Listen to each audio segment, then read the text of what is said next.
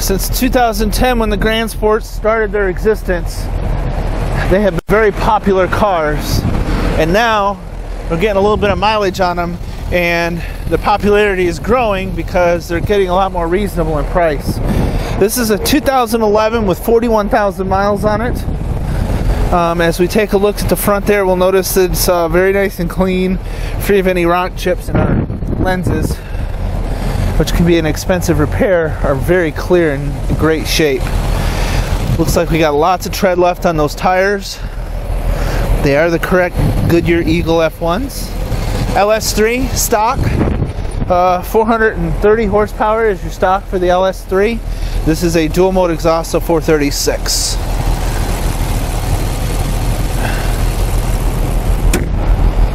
This has the titanium interior. We'll notice on the sill that the Grand Sport Corvette has been upgraded just a little bit. Otherwise, the center console has been a Grand Sport centerpiece has been put on there. Other than that, she's stock. Bluetooth. This is a 3LT, so heads-up display, dual zone climate control, navigation, heated seats. Now this car came with both tops, so the glass top that is in it, and then the black top that comes with the car. There is a couple small scratches on the black top, and then of course the rear deck of the car. They have added a ZR1 style carbon fiber spoiler to the car.